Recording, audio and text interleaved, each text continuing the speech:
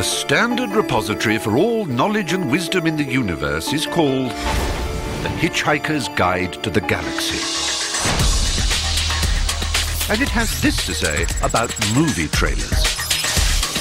Movie trailers are designed to give you an idea of the film in question in a very short space of time. Typically, they begin with the introduction of a main character,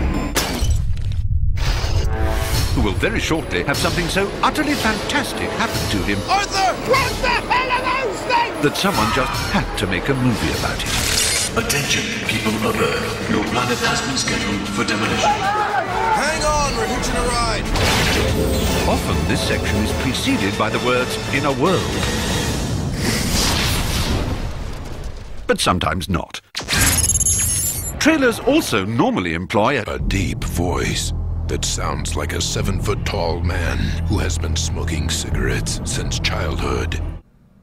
The goal is to create a piece of advertising that's original and exciting, Far out. yet intelligent and provocative. In other words, lots of things blowing up. Occasionally interrupted by a girl in a bikini. That does absolutely nothing for me.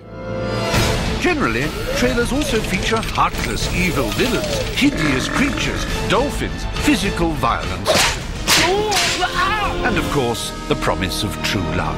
Oh, for heaven's sake. And lastly, there is a final montage, often set to rock music, Let's do it. Come on. that is designed simply to blow away whatever synapses you have left in your brain.